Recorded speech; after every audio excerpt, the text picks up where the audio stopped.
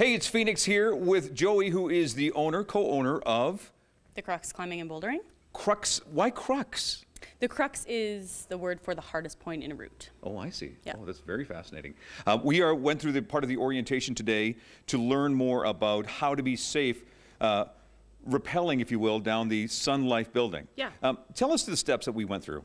Well, we start out with our ground orientation where you get to meet some of the other rappellers, the event organizers from the Easter Seals, as well as some of the organizers from Camp Horizon come to meet you, give you a little bit on how the event works. Then we're going to climb up those 6 flights of stairs, which is awesome. Oh, it certainly is. That's a workout in itself. You only get 2 on event day, so we're just prepping you for those 2. Nice. And then once we get up to the roof, we'll go over all the proper fitting of your equipment. So we start with a 5-point harness. We're making sure you're stepping into it and it's fitting nice and snug around your waist, above those hip bones, making sure you can move around a little bit in it, pulling it up over your shoulders, getting you nice and secure. Then we're going to give you a helmet and some gloves because that device is going to get hot. And then the Repel device that we use is called an ID. We're going to make sure you have that as well.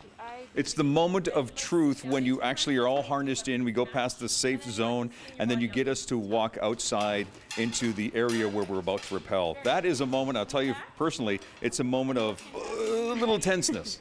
For a lot of people, there's a lot of emotions going on. They're not familiar with the equipment, they're not familiar with the ropes, and they're nervous. It's high up. We're 80 feet here. We're going to be about 400 feet on the building. So it's a fairly realistic experience for what they're going to feel on event day. So people have some nerves. I think there was a few people who went down. Yes, yes. Yeah, tell me why you love climbing so much, or what's the appeal for climbing?